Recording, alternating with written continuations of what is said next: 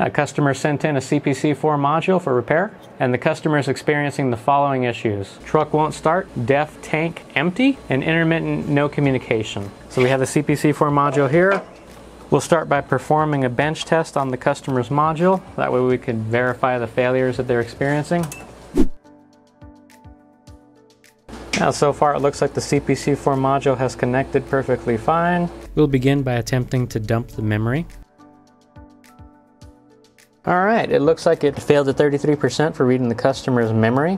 So we'll go ahead and exit out of the program, disconnect. Let's go ahead and pull the fault codes. See if there are any records of the failures the customer indicated. No, looks like it has a communication error, so interesting. I guess this issue is intermittent. Alright, we're going to use some hot air to expand the connections between the CPU and the board. If this is successful, this will confirm the module needs a reball of the CPU. Alright, I think that's good enough for now.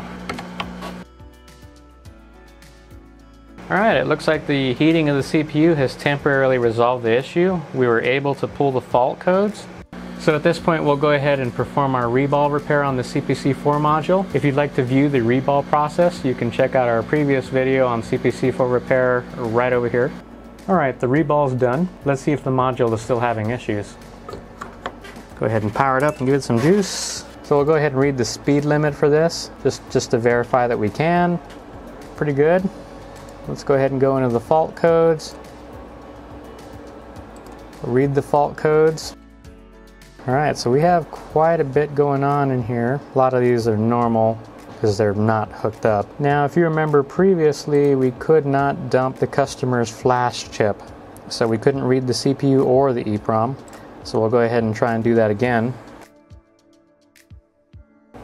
Alright, we were able to successfully read the customer's P-flash and D-flash this time, as well as their EEPROM. Looks like we've resolved the faults with this module, and we've successfully put another trucker back on the road. If you need your CPC4 module repaired, please check the description below for more information on our services. If you enjoyed this content or found it helpful, please remember to leave us a like and a subscribe.